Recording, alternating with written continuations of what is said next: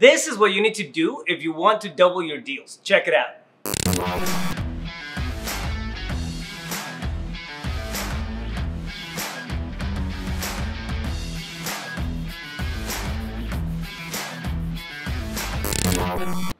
Fam, what's up? We are back on the Wholesaling Business Blueprint.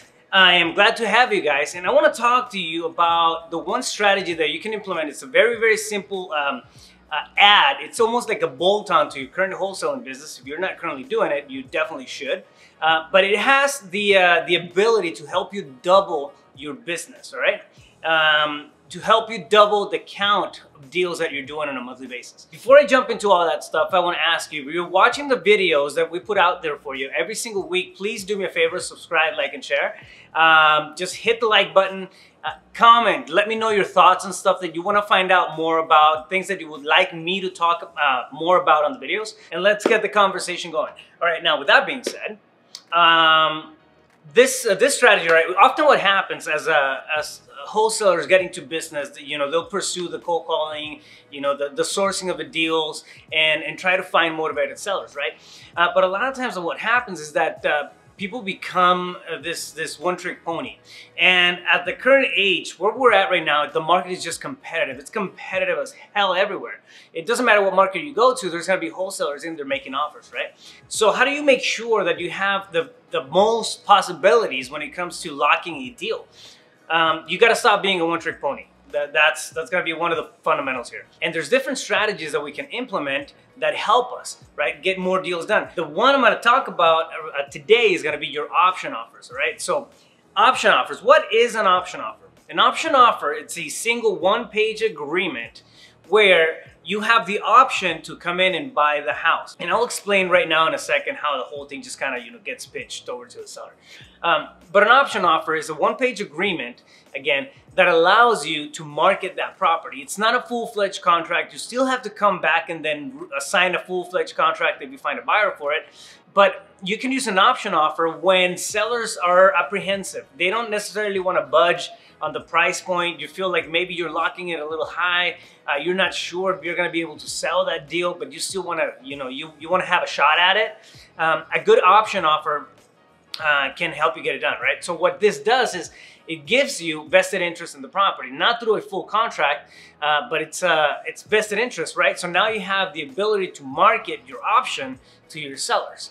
Do not market properties out there if you don't have vested interest in the property. If you're wholesaling, stay away from that kind of stuff. It gets really, really gray and borderline dangerous with departments of real estate throughout the country.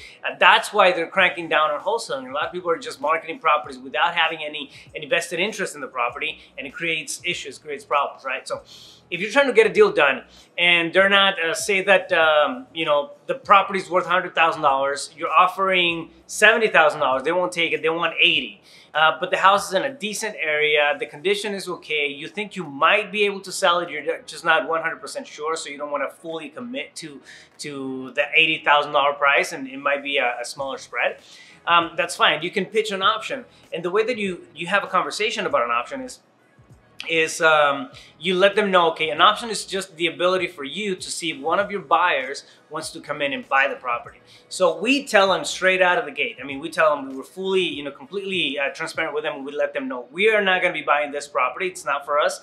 The price point is a little bit too high, but let me see if one of the buyers in our network wants to come in and buy it. You know, a lot of people do buy and hold, and they just come in and they're looking for properties that you might fit the bill.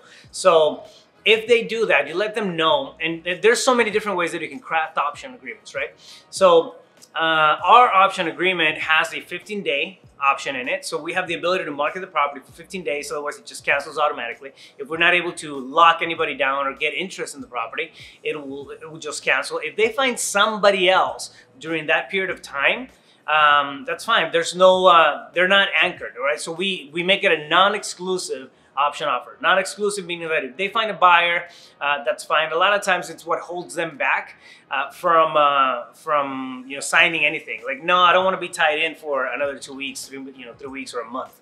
So if that's happening, This is one good way to get around it. Now, what you got to do though is move quick. You got to make sure that you have your buyers on standby. You got to make sure that your marketing is solid. You got to make sure that you have the ability to reach them quick. So if you lock up an option agreement, you can push that to your buyers and then add your fee on top, right? So if they want, say, $80,000, maybe you'll do an $85,000. So usually the spreads on option agreements are a lot thinner. So you're not gonna have that $80,000, hit it out of the ballpark, type of deal with this type of agreement. However, it gives you an opportunity at moving that property. It gives you an opportunity at pushing another deal through the pipeline and getting paid on it. I mean, a $5,000, $10,000 assignment, it's fine, right? Otherwise, you would have lost it anyways. So if you're not taking down the properties, if you're not actively flipping the properties yourself, this may be something that makes sense as a wholesaler. So it still gives you the opportunity to come in and then pitch the deal to your buyers list. And it actually has a couple of benefits, right? That's one of them. It gives you the opportunity to just have an alternate closing. Number two, your cost per deal is also going to drop, right? This gives you more opportunities to get deals done. And so you're going to have more deals to the same leads that you already have. Might as well monetize on them. So number three, you're not leaving money on the table. This is another way to not leave money on the table, especially when you're looking for deals, right? If you have, I don't know, if you're working on 30 deals a month, this may not even make sense because it's going to take some time and whatnot. The spreads are not, $80,000. But if you're like most wholesalers out there, a $5,000, $10,000 assignment fee is going to be okay, right? We get those deals all the time. That's, that works. It pays the bills, it pays for marketing. At the very least, it's going to pay for the next campaign that you're going to launch and kill it. So to recap on this, when you negotiate an option agreement, you're negotiating the option to buy the house, all right? So you let them know it may not close. I am not sure if I'm going to be able to move this for you. Give me 15 days of marketing. We'll see how that pans out and see if we get any interest at the price point that you're looking to get it for. All right, so you are literally negotiating the option to buy the house. So once that happens, you have first right of refusal. That's very important. You got to have first right of refusal in your option agreement. And again, what this does is it gives you vested interest. So now you have the ability to market your option to your list of buyers. So what happens next, right? Somebody bites, somebody says, hey, listen, I want that house. The spreads are not that big, but I'm looking for a buy and hold type of deal, or it's in a great area. Now what you got to do is go back to the seller and actually execute a full contract, okay? So the one-page option agreement is not the purchase agreement. It's completely different. What you're doing with the option agreement is just kind of testing the waters, but it's a way to get around that that marketing without any vested interest that you don't want to do. You definitely don't want to do. So now what happens is that you go back to the seller and then you actually set up a purchase contract. You get it over to yourself and then you do an assignment to the buyer.